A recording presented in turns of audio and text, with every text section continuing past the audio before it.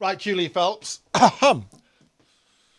We have the Bases Christmas mug. I see it's a used Bases Christmas mug. Just to say it's used. Is that what I get? A used one? That's the one you get. Oh, God, get it in the right place. There it is. Only available at the BASES2022 Seminars. Can't get it anywhere else. You can't even order online or mail order or say, could you send me a Christmas mug? No. Only people who go to the conference on Saturday the 17th get this mug. And when Christmas is over, you can do this and have it after Christmas. Right? That's Claire's design, based on a design that I had made, and then she modified it. And then she put the detail in the eyes. Oh, that makes all the difference. It does. Scary. Right. I've just been speaking to guys from Sky. I used to be with all those years ago. And a whole pile of things happening in football.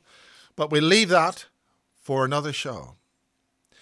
Okay, we've got Simon Miles talking about the René-le Chateau and the alignments of a whole pile of critical alignments there with the stars and everything else. Very important work. Not about some priest who found some money in a old building. Then we got Peter Paget, who's former science advisor to the government when he was 17 years old, writer and publisher of the Welsh Triangle, and he's going to talk about the Black Triangle. That's about Wales and a lot of UFO stuff there. And you might have something to say about that. I'm in the centre of that bit, the Welsh Triangle. In fact, I've got his books. I've got 2 of his books. My God. Yeah, I know. And artwork by Lloyd Canning on one of the books. Mm. Then we got the wonderful Elena, something or other. Gosh, she's I forgot. Oh God, Elaine, and she is she's actually local, and she's actually got some connections with Elena Danan, but also the last speaker of the day is. The last speaker of the day is Alexander Quinn. So he's going to send us off on a merry thing in a happier sort of frame of mind. And we've got Claire herself, and she'll sort of, I think, open the day with Bases Actual. And some of the material that she's gone through actually are the same drawings, and she's seen very similar things as to what Elena Danan has published in her book.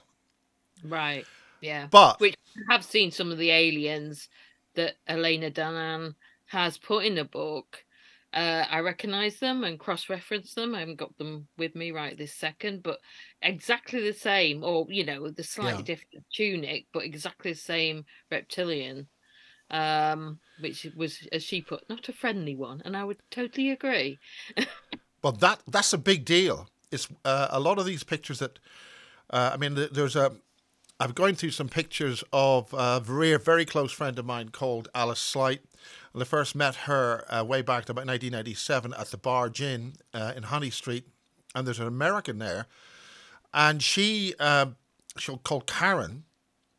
And she had drawn some very intricate ETs in her reference book that she'd made. And I was able to take some flash photographs. It was in her tent at the barge, and it was at night. So it was basically flat, take what you got, but it was taken with flash. And unfortunately, everything on the left-hand page reflected, because it was all these wonderful drawings were in her, in those plastic sleeves. And I don't know where Karen is, but we lost contact. You were talking 25 years ago, 1997. Long time ago. And that's when I first met Alice. And it was while going through that. And Alice was actually was a former girlfriend of John Lear. Way back in the days when he was learning how to fly. And Alice also was very keen on the learning remote viewing. And she also contributed to the CSETI thing that Dr. Stephen Greer was doing that. And that was way back in the year 2000. But of course, things have changed since then. But somebody else called Julie Phelps is at the conference, and she's going to be milling about, sort of helping to sell my mugs, but you may be doing something else. So, Julie Phelps. Yes, I am going to do a presentation. And the thing is, I've been getting